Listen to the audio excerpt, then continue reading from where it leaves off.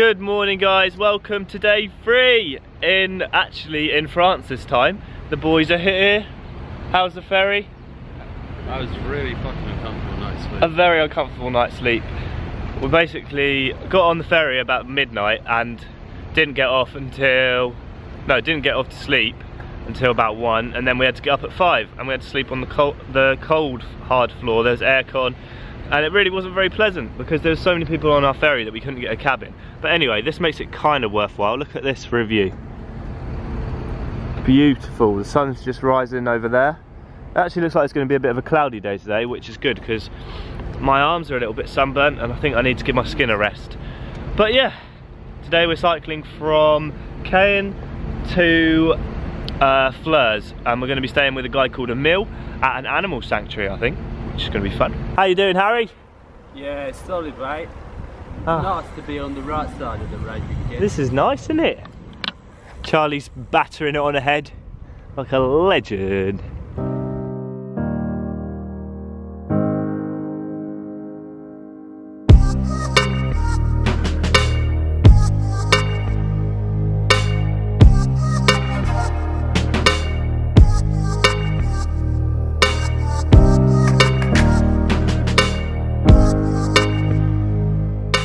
Today's cycle is going well.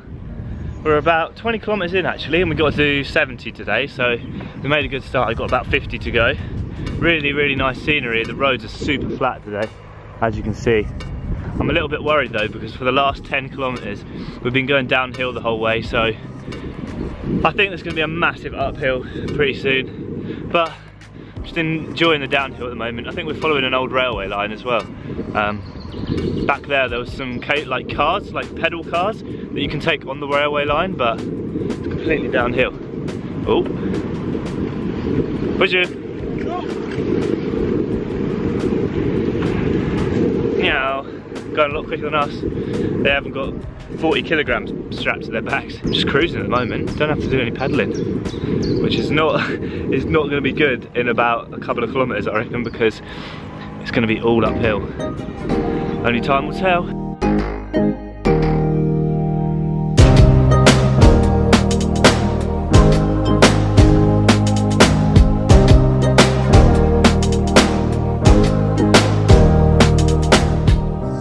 As I predicted, the downhill could not last forever.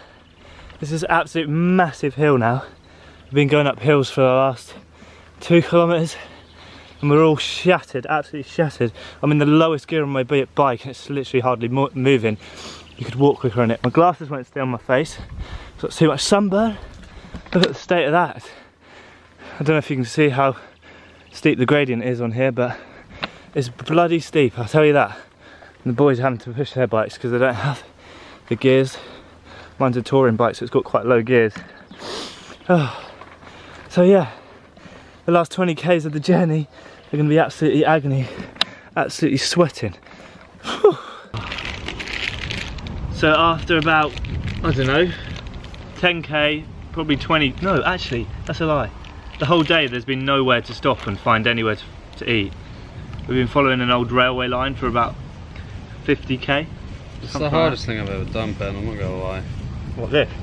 Today, probably climbing up that hill, I don't think I've ever done anything even travelling more ridiculous than that. Yeah, it was absolutely ridiculous. It's gone on forever. It's a vial of balsamic vinegar they give you. Oh no. Looks like some crazy wizard poster. You're going to pour it on? I don't know. You're going to nosh the sandwich and the salad? Yeah. So we're currently having a bit of a predicament. Not only are we shattered after cycling up what felt like bloody Kilimanjaro, we've just found out that the travel adapters, well I say just found out, oh don't fall over, we just found out that our travel adapters don't fit in the plugs. So basically, unless we can find power soon, we're not going to have any way of charging our stuff. I think my phone's got 50%, Charlie's phone's got 50%, Harry's phone's dead, my laptop's nearly dead. So basically we've got to try and find a charger. We're in the supermarket, hopefully the boys are going to go and try and find one. Turns out it's all good, Harry had one the whole time, but it meant we didn't have to buy one for 15 quid. So panic over, everything's going to be fine. We've got 20k to go. Let's do it!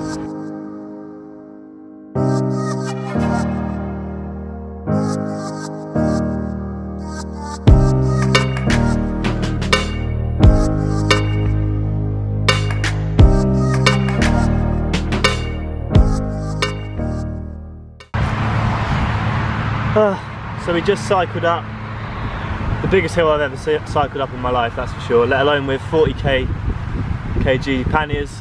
Anyway, it was a good physical challenge. Definitely would not do that again. So we're going to get to our Airbnb, which is not too far away now, and have a little review of the route tomorrow, because I think we've got about 90 kilometres to do tomorrow, which is a hell of a lot, especially after how knackered we're going to be after today. So get back to the Airbnb, charge everything up, and review the route. Legends! We just got to the place and it's absolutely tipping it down. We managed to get our bikes in just in time. Jeez. That's crazy. Oh my god, get rid of that. Ooh. I am absolutely shattered. Today was absolutely manic. We left the ferry at 7 AM and we didn't get to this house until 7 PM, and today was a bit of a reality check really. We were meant to be cycling about 70 kilometres, which last year wasn't actually that much when we were in Holland, but I forgot that we're actually in France, and I thought it would be less hilly than it was basically. So today it was absolutely insane, the amount of hills. If we weren't going uphill, we were going downhill, and so it was up and down all day, and all of us are absolutely shattered now, so much that I'm just going to go straight to bed. It's about 9 o'clock, I'm going to go straight to bed. Not going to do any editing, so which is why the vlogs have been late recently, is because we just haven't had any time really. We just had no time between getting to the locations, and the reason why we had no time is because I only had 7 days to get here, because I had a film course. So it's not been as smooth as I would have hoped so far in terms of actually getting to and from places, as it's been a little bit rushed. I think it's been a bit of a reality check today, to be honest.